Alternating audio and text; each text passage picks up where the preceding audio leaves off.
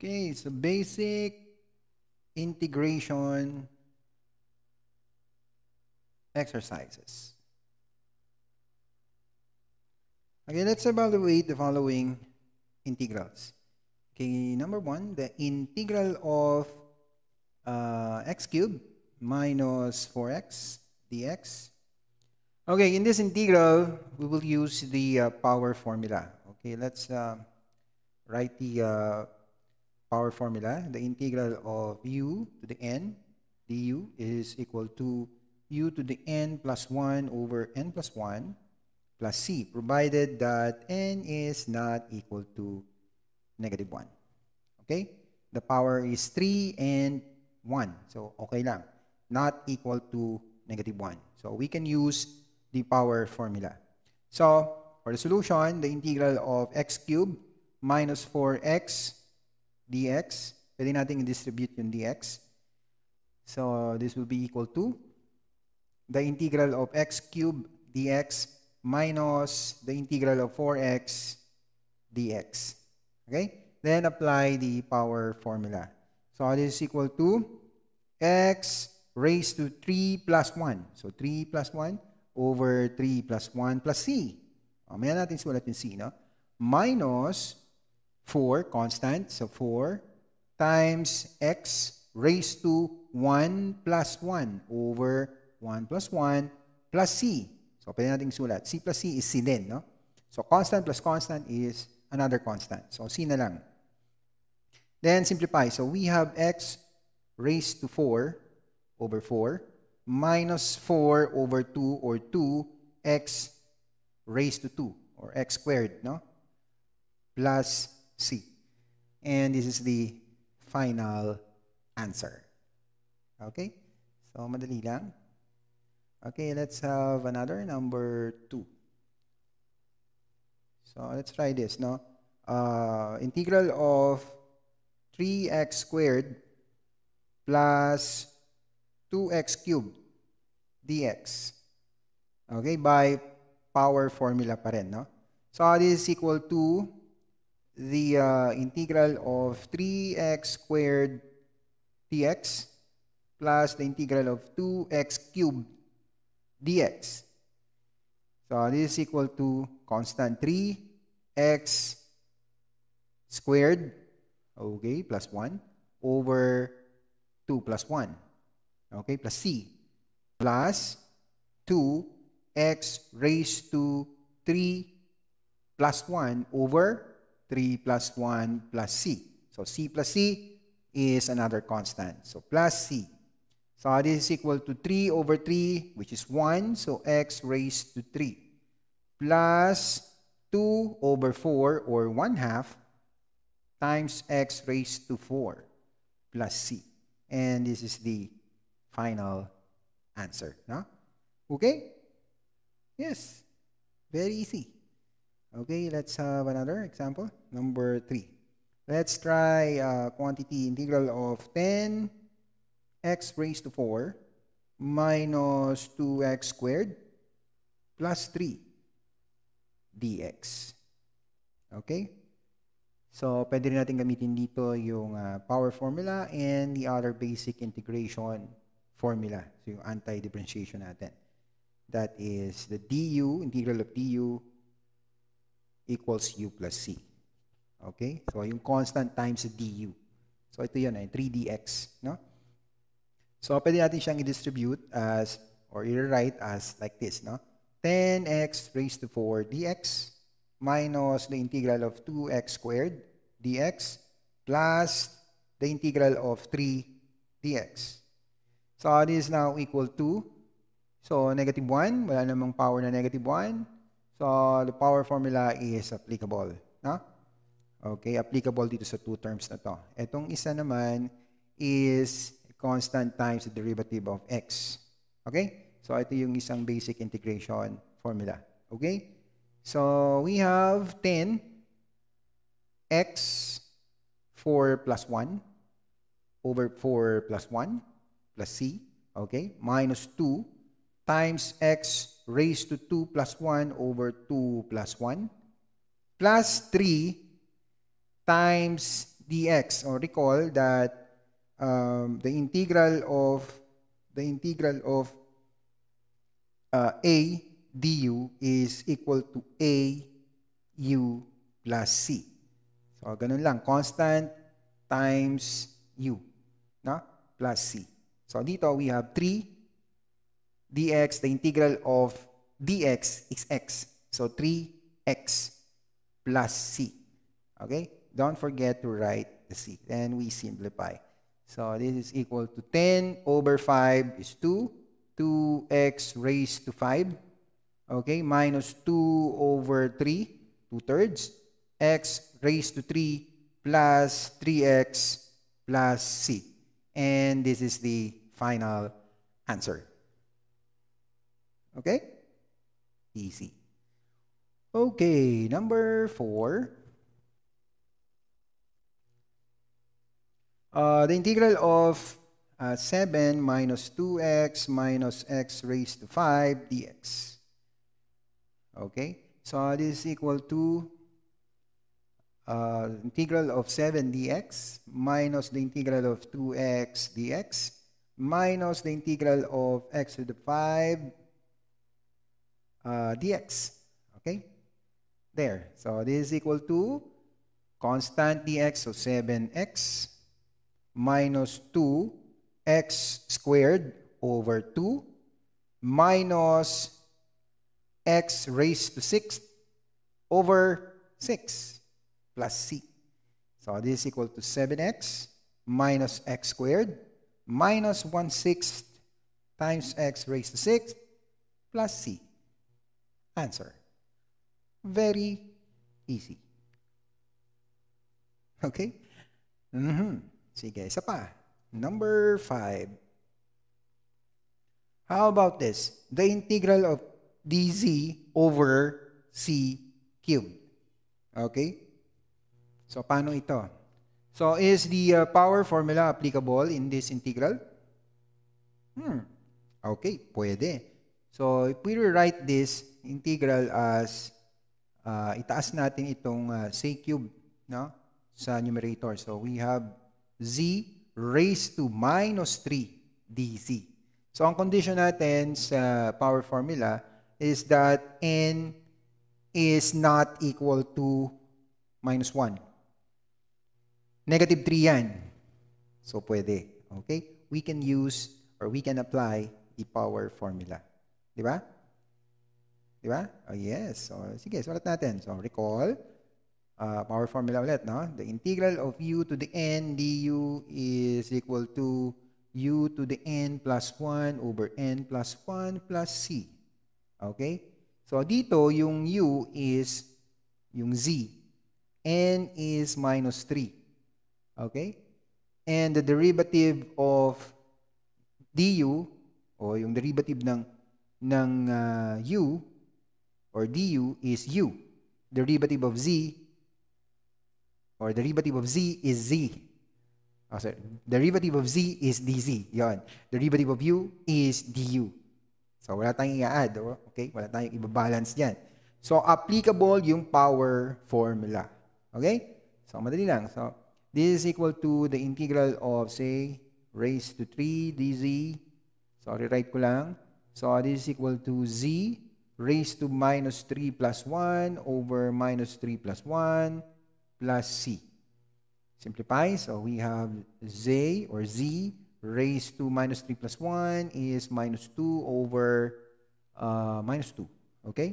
Plus c. Or, this is equal to, pwede natin ito ibaba, no? Gawin natin positive. So, minus 1/2 z squared plus c.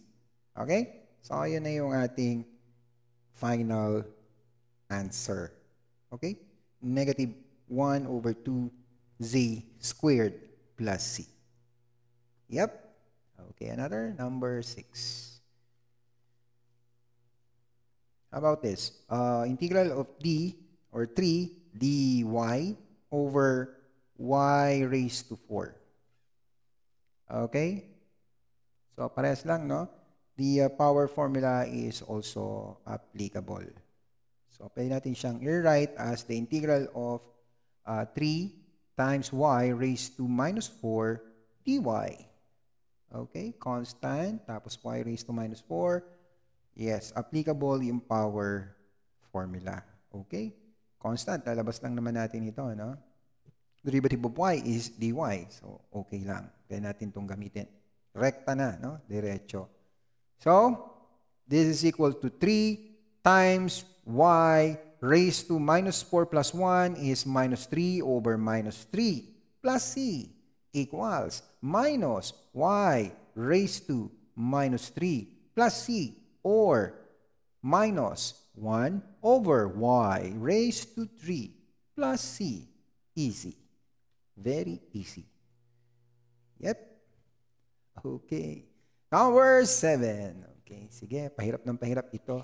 Or padali ng padali. Okay. The integral of quantity square root of x minus x over 3 plus 2 over square root of x dx. Okay? So, pwede nating i-distribute din yung mga dx dyan, no? And yung integral sign. So, we have the integral of square root of x dx minus the integral of x over 3 dx plus the integral of 2 over square root of x dx. Okay, so mga radical to. So, pwede natin itong isulat as x raised to 1/2 dx minus itong constant ng 1/3, pwede natin itong ilabas. No? Ilabas natin. So, 1/3 the integral of, times the integral of x dx. Ito naman is x raised to 1/2. Nasa denominator, pwede rin natin siyang itaas.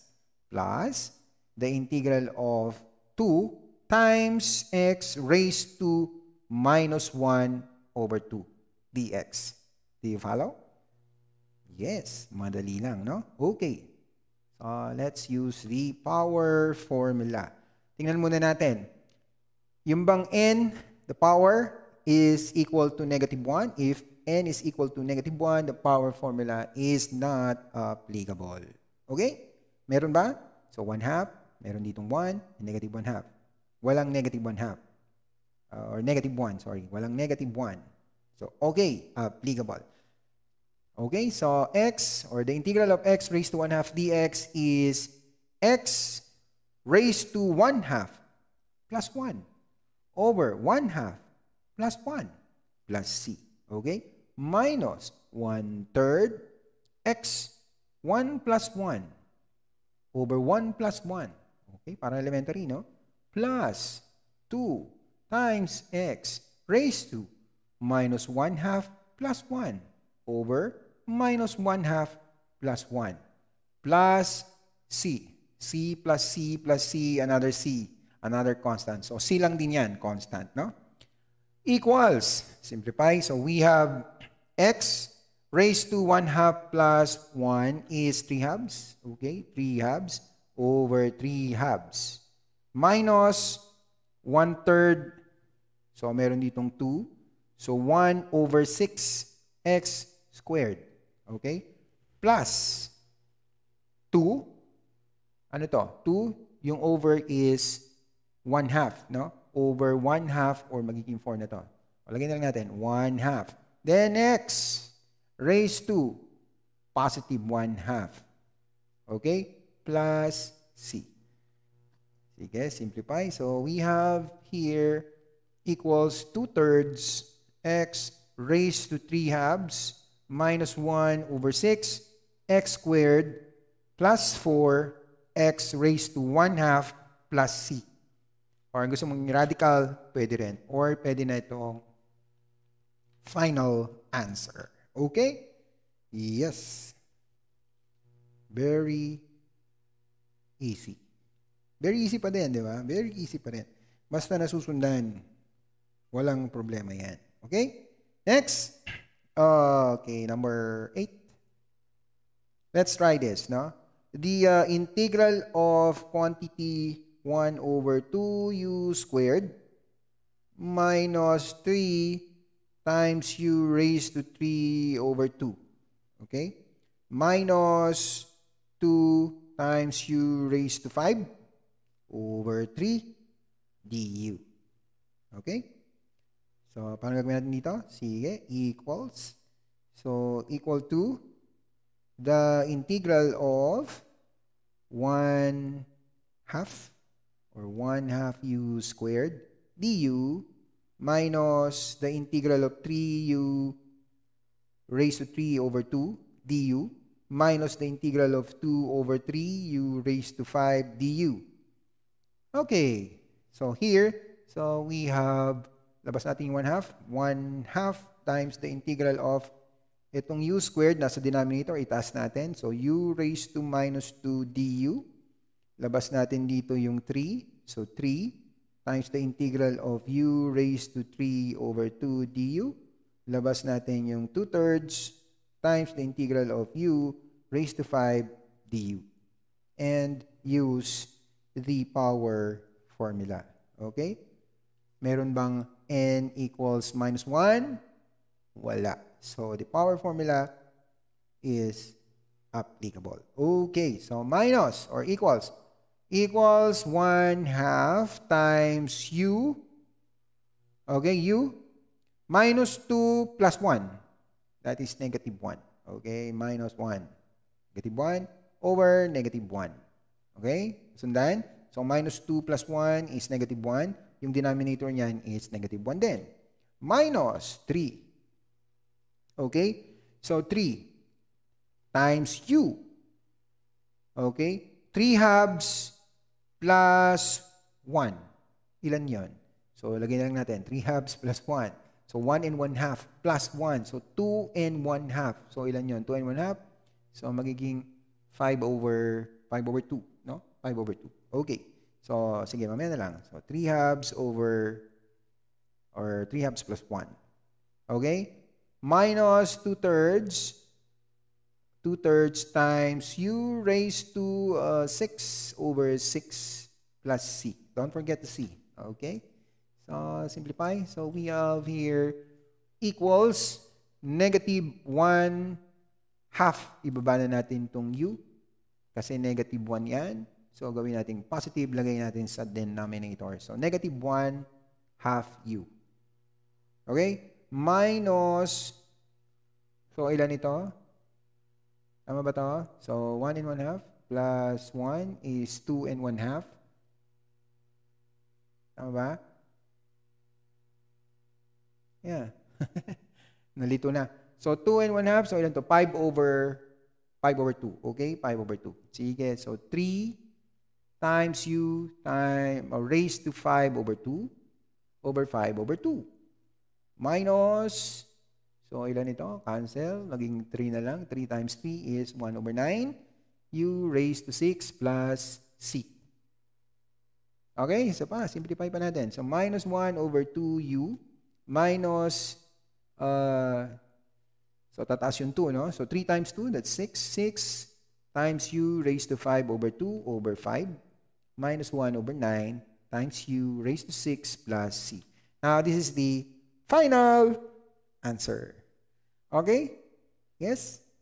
Yes.